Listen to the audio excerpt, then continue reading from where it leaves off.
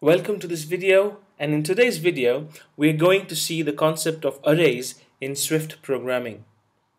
Arrays are ordered list. What do I mean by that? But before we go to array, we were using variables to store values inside of them.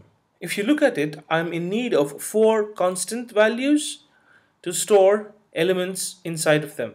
I needed first ingredient to store ice cream, I wanted second ingredient to store banana, I wanted third ingredient to store the chocolate, and I wanted a fourth ingredient to store strawberry. So you have a data on your right hand side and you have the constant or the variable name in your left hand side.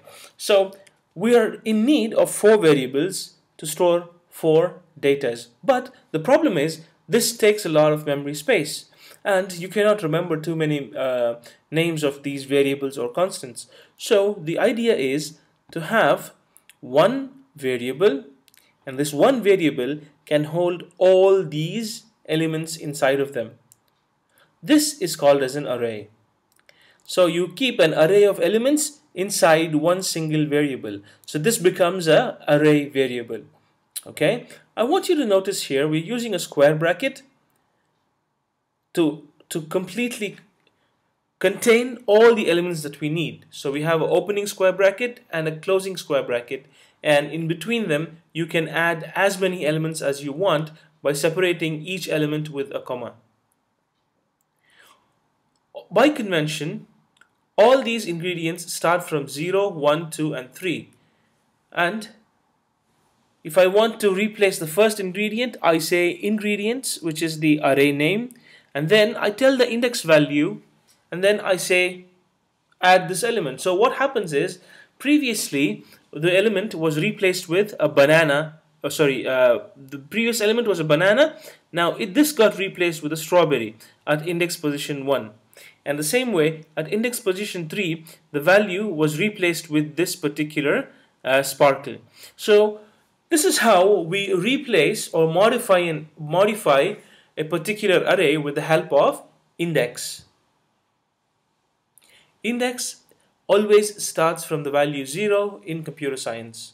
In any programming language you take, they start from 0. This is something you have to understand and keep it in mind when you're doing the programming.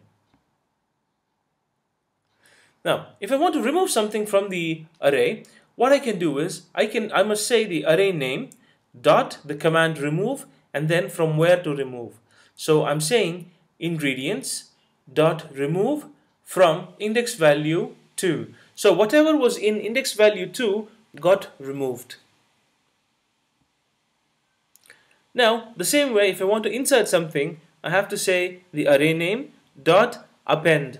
Append is a command that always adds an element to the array at the end of it. Okay? Now the question comes, what if I want to insert something in the middle?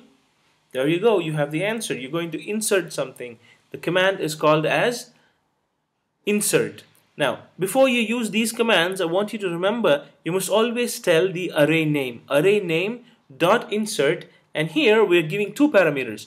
The first parameter is what you want to insert, and the second parameter is and where do you want to insert. So I'm saying insert strawberry at index value 1. So the strawberry got inserted here.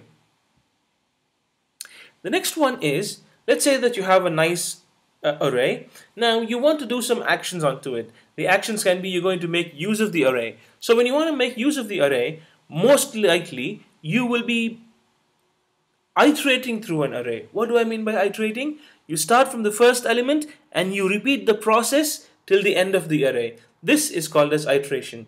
In our case, we are going to place an item into the bowl. So you're going to take each of these items and put it here. So this is what we're going to do for iteration.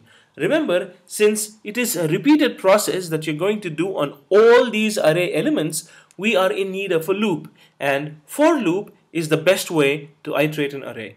Look at it carefully. We're using the keyword for, and then we're going to create a for loop variable. This is called as an item, and then we're going to say in as a keyword, and then inside of this we're going to say that in the array name. So From the array of ingredients, we are going to take each item, and then on each item we are going to perform the command place. So the first item will be taken and will be put inside the bowl. Let's see what happens.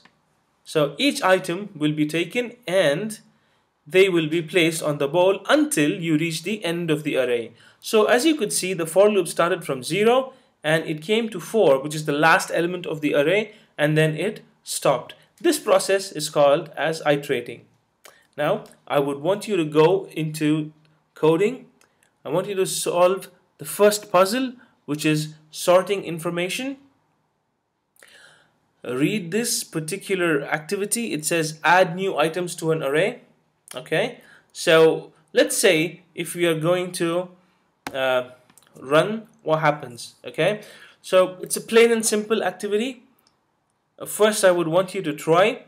If you are not able to succeed, there is a hint option which will show you what needs to be done.